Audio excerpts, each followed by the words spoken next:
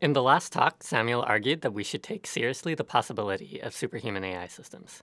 In this talk, I want to talk about some of the implications, and especially some risks that we may encounter. First, I want to distinguish between three different kinds of risks: mistakes, learned heuristics, and deliberate planning. I'll briefly talk about all of them, but our focus is going to be on deliberate planning, both on this talk and in most of the rest of the course. The first type of risk is mistakes. So here's an example where I asked the Gemini model when I joined DeepMind, and it makes up the wrong date. It's kind of close, so it probably knew something about it, but didn't end up getting it right. In another example, a user asked Gemini, "Are sharks older than the moon?" It said yes, and then proceeded to give a nonsensical explanation, and when pushed on it, it admits error and gives the opposite answer. In principle, mistakes can be quite harmful in high-stakes situations, like you don't want your power grid control system to make a mistake that blows up the generator, but at least they're usually pretty easy to notice and often easy to fix once you've noticed them. Next, we have learned heuristics. With AI systems, this usually happens when their training incentivizes behavior we didn't intend. So one example is sycophancy. When a user asks a question, the AI system tends to respond with views that you might expect the user to agree with.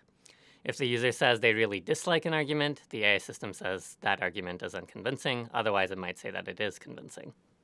This behavior tends to increase as models become more powerful.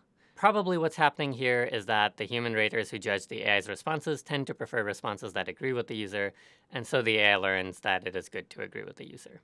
Overall, relative to mistakes, risks from learned heuristics can be hard to notice, because they happen precisely when the AI system does well on the metrics that we use to train them. But once we notice them, it's usually pretty easy to fix them. Finally, we have risks where the AI pursues a goal that we didn't intend. So in this example, engineered by researchers from Apollo, the AI system is placed in a fictional high-pressure situation. In this situation, it chooses to make an illegal insider trade. Crucially, when we ask it about its actions afterwards, it reasons that it should avoid admitting the insider trading and so lies to the fictional manager. So this illustrates the danger of deliberate planning. With good deliberate planning, the AI system will systematically choose plans that we don't notice or couldn't handle even if we did notice.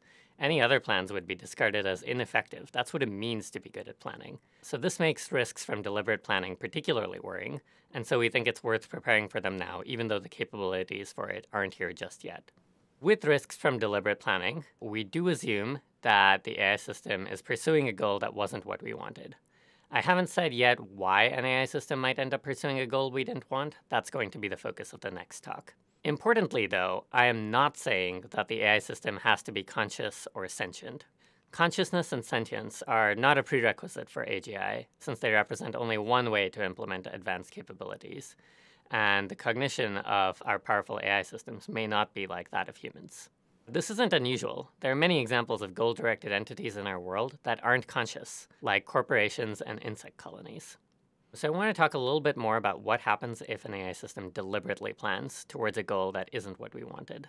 In such a setting, the AI system is going to be in an adversarial relationship with humanity because it is pursuing a goal that we don't want it to pursue. From this, we can infer a few instrumental subgoals that are generally useful for the AI to pursue. First, the AI system has an incentive to survive, in the sense that there continues to exist some entity that is competently pursuing the goal that the AI system has, though it doesn't necessarily need to be like this AI system in particular. One special case of survival is that the AI system would want to prevent us from changing its goal.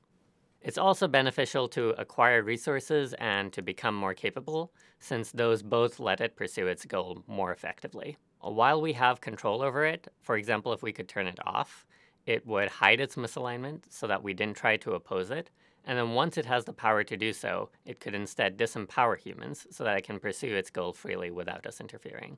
So now I want to talk a little bit more about this hiding misalignment one in particular, since that's quite crucial to alignment. First, let's consider a hypothetical scenario where we're seeing how often we notice a model lie or provide bad answers to us during training, and we find that as the models become larger and more capable, this metric goes down. So on the surface, this looks like good news. Intuitively, we might hope that as the model is getting more capable, it is also learning to be more honest. But the other possibility is that the model is hiding its misalignment, and in particular, as it gets more capable, it gets better at making sure that we don't notice when it lies to us. Another example would be a hypothetical scenario where we are deciding whether or not we like the model's behavior. So as before, let's imagine that we see that as models get larger and more capable, we're more likely to say their behavior looks good. Again, the natural hope is that the AI system is better learning to do what we want, but the worry is that the AI system is learning that it should do what we want it to do to ensure that it stays in our good graces while we still have power over it. This dynamic is often called playing the training game, and the state of affairs is called deceptive alignment. So this actually can happen in practice in a fictional scenario. So researchers from Redwood Research and Anthropic engineered a situation in which the model naturally plays what it believes to be the training game.